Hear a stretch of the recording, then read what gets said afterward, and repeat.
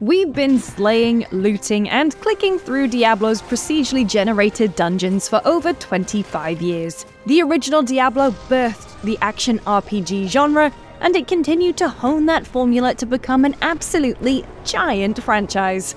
To celebrate the launch of Diablo 4, here's a look back at the history of Diablo. The 1994 pitch for Diablo is really interesting to go back and read today. The document presented a game that's pretty similar to what we know of as Diablo now. From the beginning, it was always built with replayability in mind, with an emphasis on exploration and experimenting with the game's different classes. But there were key differences, namely that Diablo was originally planned to be a turn-based game with permadeath, and that it would be expanded by adding items and quests through expansion packs inspired by Magic the Gathering booster packs. This project was the baby of developer David Brevik and the team at Condor, but it wasn't in active development. Instead, they were working on Justice League Task Force for Sega. And at the CES trade show in 1994, they met the team from Silicon and Synapse, who were also working on Justice League Task Force, but this time for Nintendo. Neither developer knew about the other game, but they got to talking anyway, and the Silicon and Synapse devs revealed that they were itching to make their own fantasy PC games.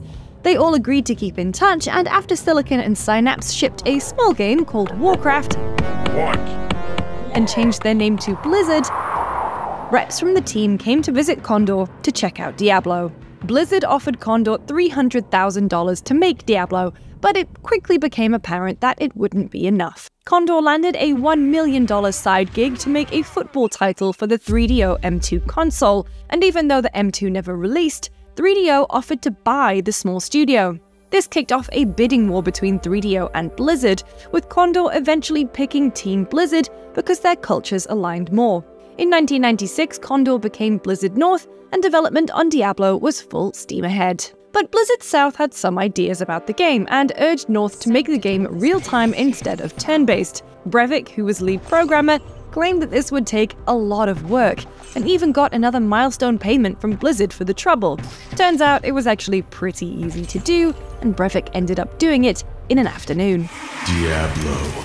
Enter if you dare. Diablo is often credited with being the first action RPG, and it launched alongside Battle.net, Blizzard's proprietary gaming platform that allows players to control their Blizzard games, connect with others, and play together. Diablo's gameplay loop of exploring procedurally generated dungeons, fighting monsters, and collecting loot proved to be an irresistible combination.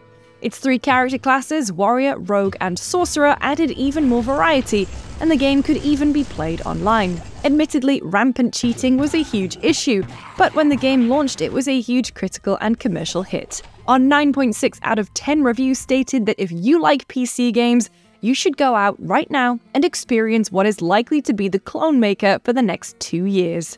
Diablo is often cited as being one of the best PC games ever made, and a version was made for the PS1 by Climax and published by EA in 1998. Hot on the heels of the massive success of Diablo, the execs at Blizzard's parent company, Davidson and Associates, were pushing for more content, and despite Blizzard North's objections, another team owned by the conglomerate was given the task of making an expansion, and only 6 weeks in which to do it. After assurance that Blizzard North could executive produce the pack, representatives from the original team met with Synergistic Software to discuss the expansion and provide some guidance, as well as house rules. Blizzard North only allowed Synergistic Software to include 1 new character class and told them outright that they couldn't add to Diablo's multiplayer, because it would require a complete rebalancing of the online portion of the game. Luckily for the team at Synergistic Software, their deadline was extended to 4 months, and the expansion, Hellfire, launched in 1997. It added a new storyline, items, and improvements to the game's interface. True to their word, they only added 1 new character class, the Monk. However, there were 2 unfinished classes left in the game that could be accessed pretty easily by tweaking the command.txt file, the Bard and the Barbarian. Diablo 2 was released in 2000, and it was immediately clear that the sequel was bigger and more complex than the original. Exploration was no longer relegated to its dungeons. Diablo 2 had an overworld with more varied environments. Improvements were made to its storytelling. Crucially, quests were no longer random and instead linked together to tell a more cohesive tale across its 4 acts. At launch, there were 5 character classes instead of 3: Amazon, Necromancer, Barbarian, Sorceress, and Paladin, and 3 difficulty levels. There's also a hardcore mode that introduces permadeath for your character. Diablo 2's quirkiest addition to the franchise is undoubtedly a hidden cow level. By transmuting specific items, a portal would appear that would take players to the secret cow level, which was filled with cows, led by the Cow King. The cow level goes back as early as the original Diablo, when an online hoax led people to believe that it existed in the original game. Synergistic software threw a reference to it in the Hellfire expansion, accessed once again by tweaking the command.txt file. Diablo 2 was designed with much more emphasis on cooperative multiplayer, working to fix the cheating issues that plagued the original game by introducing open and closed realms.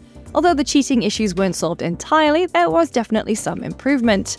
There's also a ladder system for multiplayer, where characters would be reset at the end of a season to allow players to play on equal footing. Diablo 2 flew off the shelves when it launched in 2000, and despite being criticized for its dated graphics, it also reviewed pretty well.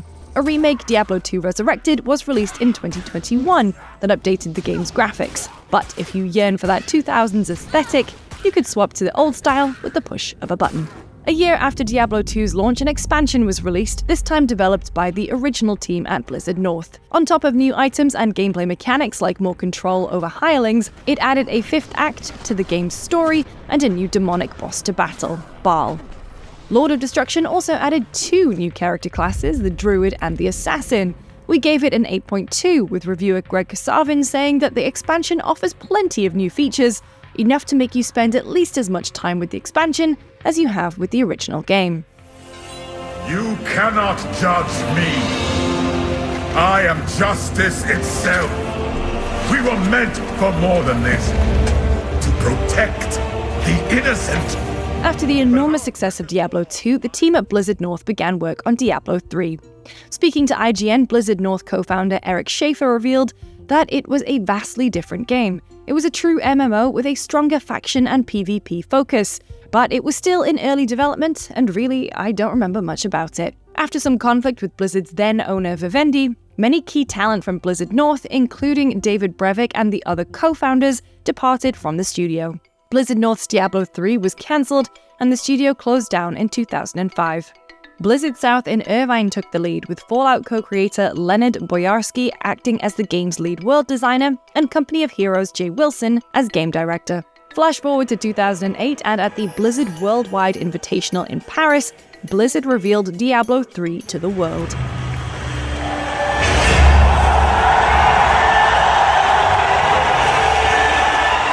Set 20 years after the events of Diablo 2, Diablo 3 has you play as the Nephilim, offspring of a demon and angel, investigating a star that's fallen onto the cathedral near Tristram. Yes, the very same cathedral that once concealed Diablo's soulstone in the original game. Launching with 5 classes, with an additional 2 coming in later expansions, Diablo 3 was widely praised upon release for refining the franchise's compelling gameplay loop. Our reviewer Carolyn Pettit wrote, "The controls are responsive and pleasurable. The diversity of character classes and skill customization options is impressive, and the constant stream of gold and treasure you earn is irresistible. Diablo has the recipe for crafting a habit-forming, loot-driven action RPG down to a science, and in Diablo 3, the results of that recipe are more exciting and more addictive than they've ever been." While the core gameplay was solid, Diablo 3's launch was nothing short of disastrous. The game requires players to be connected to the internet at all times, even when playing alone. At launch, when hundreds of thousands of players were eager to head back to Sanctuary, they were presented with the most horrifying thing imaginable. While the development team worked tirelessly to implement a fix to the servers, players review-bombed the game on Metacritic and lambasted the team on the official Blizzard forums. Even after the server issues were sorted, it wouldn't be the end of Diablo 3's woes, thanks to the implementation of its controversial auction house, an online storefront where players could exchange in-game gold or real-world money for items. Blizzard's reasoning for including the auction house was to legitimize third-party trading, to prevent players from being scammed by third-party sites. Unfortunately, it was met with a lot of criticism, because of course Blizzard were taking a cut. Players accused the game of having pay-to-win aspects, and the auction house was removed a couple of years later. For now, we want you to know that both the real money auction house and the gold auction house will be shut down on March 18th, 2014. It actually took so long to be taken offline because Blizzard were concerned that they would open the company up to legal action because the auction house was listed as a feature on the back of the box. Despite some missteps, Diablo 3 would be an enormous success, and to celebrate its 10th anniversary, Blizzard revealed that the game had over 65 million players since launch. It came to PlayStation 3 and Xbox 360 in 2013, PS4 and Xbox One the following year, and even to the Nintendo Switch in 2018. Diablo 3's console ports would be widely praised for managing to effectively translate the game's PC controls to controller.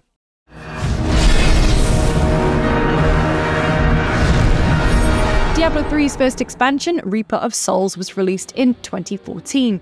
On top of adding new story content and quality of life updates, the expansion also added a number of gameplay features, including seasons, new dungeons called Nephilim Rifts, the defensive Crusader class, and raised the level cap from 60 to 70.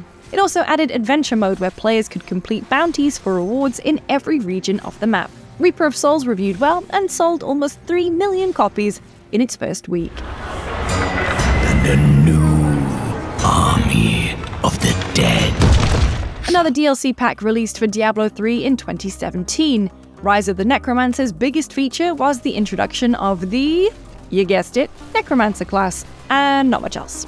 Its release coincided with a free patch that introduced challenge rifts and new bounties to the game, but still, people were pretty cheesed off that they had to shell out $15 for a character class with no new story content to go along with it. BlizzCon, we love Diablo.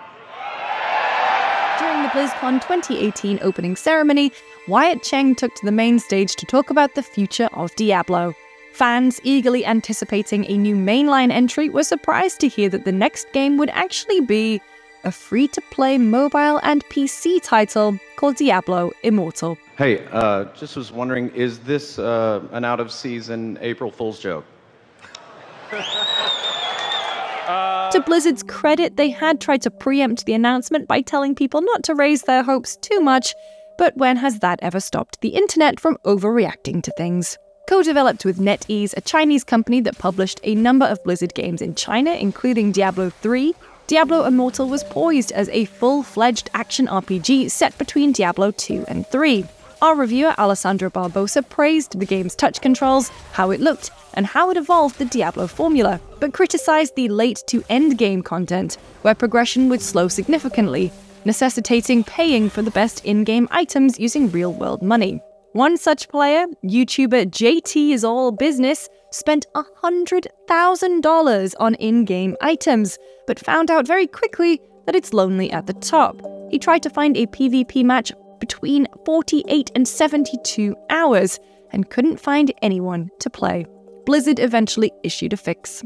Despite criticisms of its microtransactions, Diablo Immortal earned $100 million in its first 8 weeks. In November 2022, Activision Blizzard ended its long-term partnership with NetEase, suspending game services in mainland China. A NetEase executive even publicly wrote on his LinkedIn that the relationship broke down due to a jerk at Activision Blizzard. Blizzard games such as World of Warcraft and Overwatch are no longer able to be purchased in the country, but Diablo Immortal, which was covered by a separate agreement, is still available. Which brings us to Diablo 4. After Immortal's less than successful reveal at BlizzCon 2018, Blizzard pulled out all the stops at 2019's show, offering the first look at the brand new entry in the series, with a distinctly dark and gory trailer featuring the game's big bad, Lilith. Set 30 years after Reaper of Souls, the demon Lilith has been summoned to Sanctuary, and in classic Diablo fare, it's your job to take her out. The biggest changes to Diablo 4 include its open world, and after it didn't meaningfully materialize in Diablo 3, PvP. Its overworld can be freely explored, and after completing the story, is even shared with other players online, meaning that you might see others running around and completing public events, like boss fights. Also, after completing a certain amount of the game, you get access to a mount, which makes traversing around much easier. Our reviewer Alessandro Barbosa gave it an 8 out of 10, saying, "Diablo 4 at this time cannot escape comparison to the past of the franchise it belongs to.